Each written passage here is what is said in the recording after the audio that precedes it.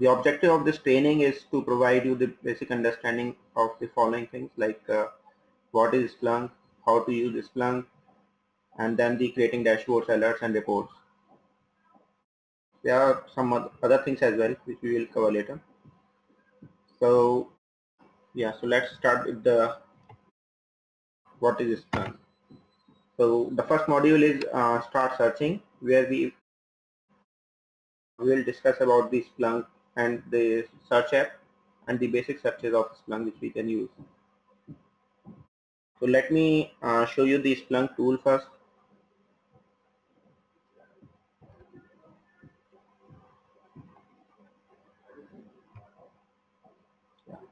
So here's the Splunk tool.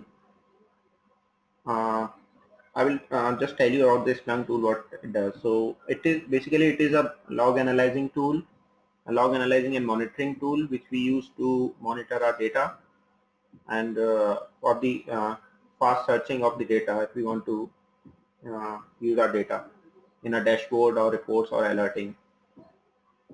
So we can start it, we can download it from the Splunk site. It is free for 500 MB.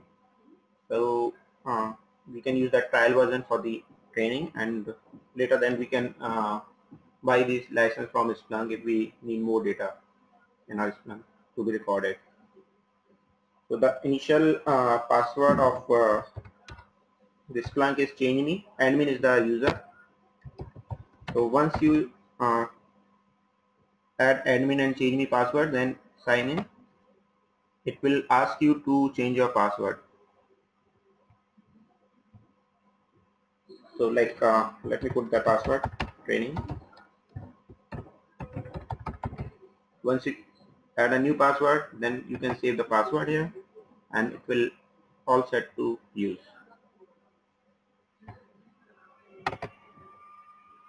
So this is the UI of Splunk tool, where you can search data and you can also add the inputs. So basically Splunk use different inputs like file inputs and database inputs, as well as the event logs of the system and performance log. So you can add any kind of input in Splunk. It will index data from the input which we provide, and then it will show you the data on the search screen. So let me add a let me show you the indexes where it is stored. So this is the main menu of Splunk, where you have different options like data inputs, indexes.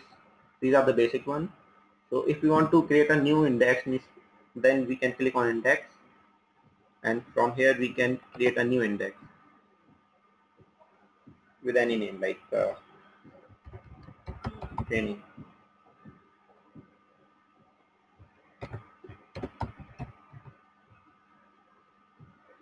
So let's save that index.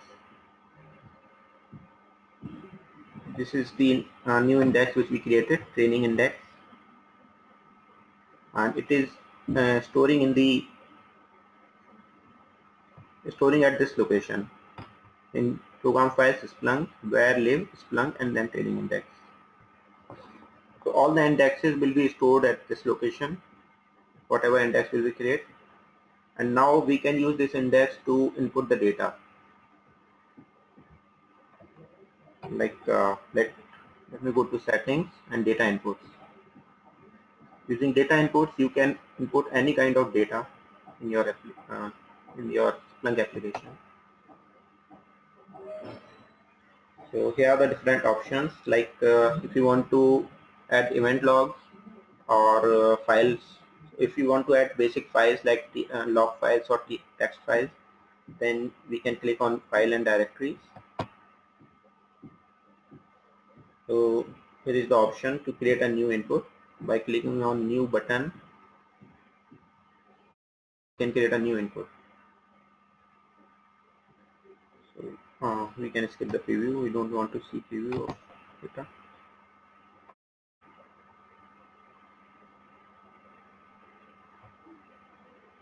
So here is the path. option. Means you can provide the your uh, log file path here. So let me create a test file so that we will see how it will index.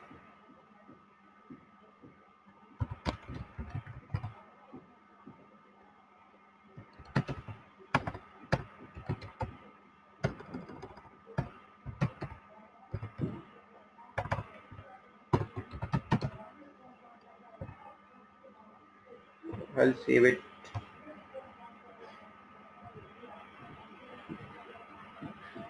I'll save it in the C column. I'll save it in G. So the text file name is like train.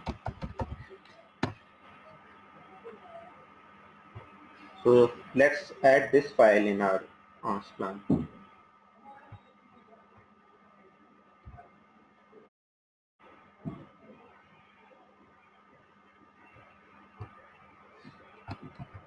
So here we can provide full path G and the name of the file.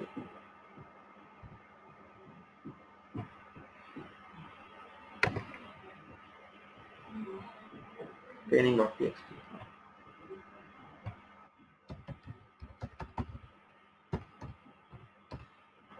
So here we started with the basic file, just test file. In the future, I can show you some more complex files which Splunk will store. So here we provide the path of the file, and then there are more settings which we have to give, like the, uh, like the first option is on the host, what we want. So it will be constant value always for the files. So we'll select constant value, and the host, whatever host we have, like we can provide here the server name from which server this file is coming. So from this file is coming from my local system though, so I will give it as a local host. And then the source type. Source type is basically used to just identify the source of the data. What kind of data is there? So we can add a manual source type as well. So source type, this is the training test file. So we can get the training test. Yeah, source type. We can search our data using this source type easily, which I will show you later. Also, here we can see the indexes which we create, like we created training underscore index. So we want to store this file in training index. So we will select this. If we will select on the default, then it will go to main index, which is the default index of Splunk. But if because this is our personal data, so we create a new index and add it in a new index. So just save that. That's all we need to give. See, here you can see that file is added and it is now ready to use in Splunk. So now data will continuously come to this Splunk index from this file. So it's a real time. It will continuously come to the index. Whether you will make any, whenever you will make any update in that file, it will update your index in Splunk. So now let's go and see uh, the indexes. See, here you can see that how many events are added. There is only one event added, so it is showing, and the earliest event is from at this time, and the latest event is of this time. So whenever a new event will come, it will update the latest event.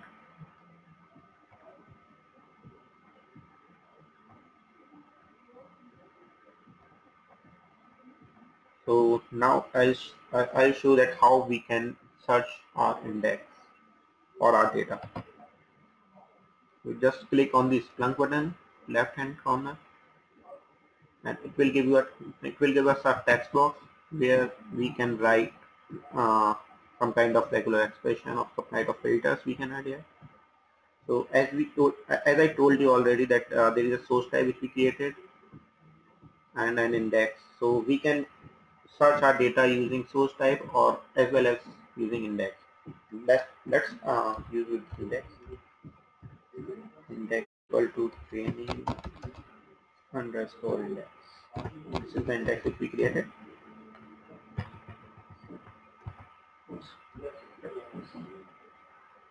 So here is the option.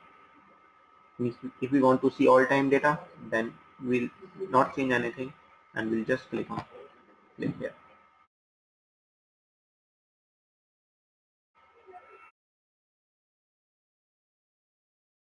See, now that your data is here in Splunk, and we created a couple of rows here, so it is showing you 2 rows, and it was at the same time. That's why it is showing the same event. Uh, so from here you can see that we added host as local host, source as source. Source will show you the full path of the file, and the source type which we added, training test. We can use this source type as well for searching our result, searching our data. So this is how Splunk works. Let me go to the next option, next slide option. So this is the search app, or we can discuss the questions later as well at the end of the session. So we have covered here that introduction of Splunk and the search app and the basic searches. I show you that how we can use search, and to identify the contents of the search results. I show you here that here is the contents of the search result. So if you want to just see test2, then you can click test2 and it will show you the test2 result. So it will show all the events of test2. Currently there is only one event, so it is showing test2. Let me add another row in that file so that we can differentiate the filters.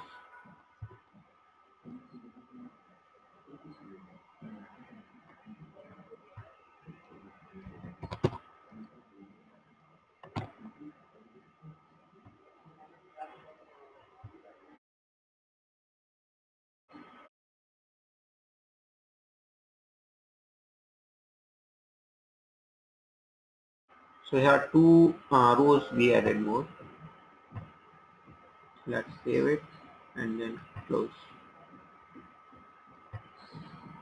Now now it will come in this index because the file is updated, so that the new 2 rows will come here and it will show you here. See, here are the those couple of rows which we added. So if now we want only test2 in the search results, then we can click here and it will only show you the test2 wherever the test2 data it will find. So next, let's go to the next option. Next is how to control a search job. How to control a search job. Here are the option to control the search job. Suppose your search is having a lot of data like in weeks. So when you click here on the search, there is a option, stop option, which will stop your search and it will show you the rows which it has already identified. You can also pause your search, which you can resume after a couple of minutes if you want. And here is stop option. And these are the options of export and shell which we will discuss later in the later slides. Also, here is the option to control your job if you only want to see the result which came in last 15 minutes or last 60 minutes. So here are the different options. Like if you only want to see today's results, it will show you today's results, and similarly there are different options which you can use. Also, you can control it using date range. If you want to see any specific date, like if your event came in 2014 or 16th May, you can add 2014 and then apply. It will show you the 2014 results. We don't have any 2014 results, that's why. Also, there is an option of date and time range. So here I have shown you that 16th May 2014. Here you can also provide the time of 16th 2014. So if you want only 1 hour data, then you can provide here earliest and latest. Similarly, there are different options which you can use to see your data, because if you use all time, then and your data is very huge, it is around 20 GB or 30 GB, then it will take too much time to come up. So that's why there is an option which Splunk has given to control your search using the different presets. And you can also see the 5 minutes or 30 minutes window. Okay, so these are the options which I have shown you, like how to control your job with different time frames. Uh, so we have covered this: control a search job and decide the time range of a search. Now the next option is to use the output of a search to refine your search. So that also I have told you that we can control it using different filters. Like I show you that test2 filter, so it will show you only test2 records. Let's go to all time, because we don't have that much data, so we can use all time. So here you can use, if you only want to see test3, then you can see test3. You can add test3 as a filter and then click enter. It will only show you test3 events, not the test1 or test2. So that is how you can control your data.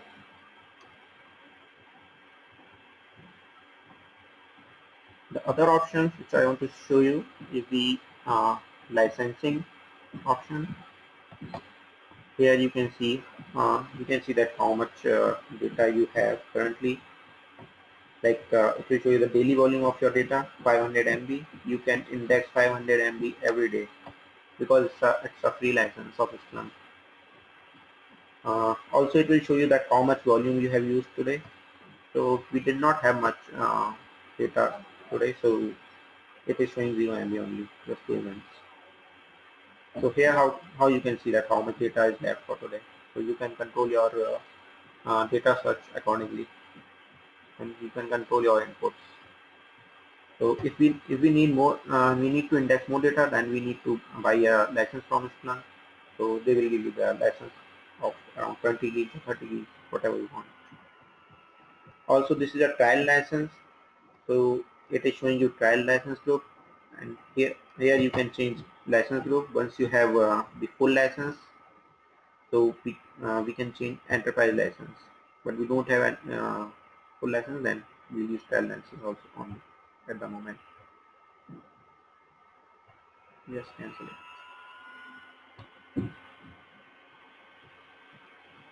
Uh, Next option uh, is the access controls, where you can add a new user of your Splunk. So you can click on users, click on new, and click that and add the username what you want. Like T Agarwal. T Agarwal is a new user.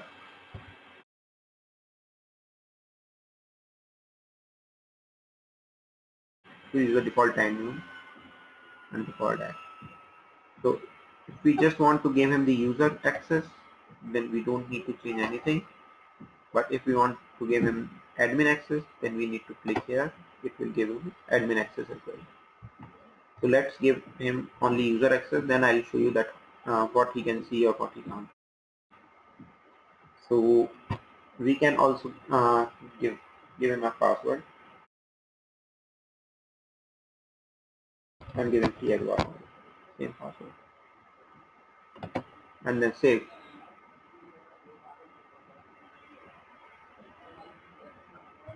Here a new user is created with the name of T Agarwal. It has the only user access, while the previous user, which is admin, it has admin role. So let's log out from here and then log in with the T Agarwal user.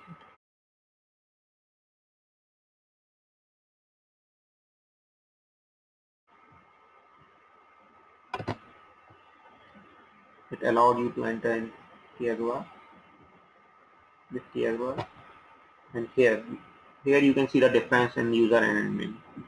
So user will only have to search the results. He will not get access to add or modify any data inputs or create any indexes. He doesn't even have to create a new user access. So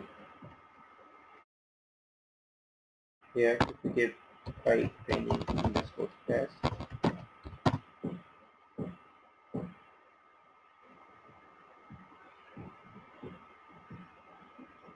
so it will not allow him to see any data until we will not give him the role of training underscore test index permissions to use that index.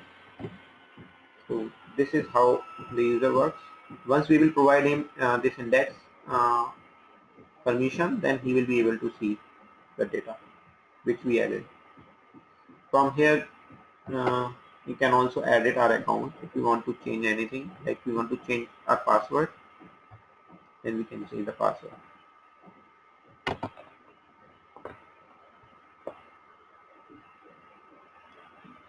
So let's log out from here because it does not have much permissions here.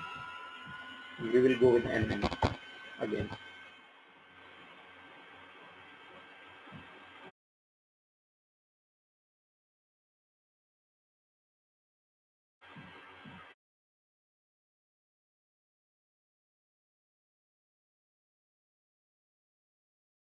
Yes, here it is.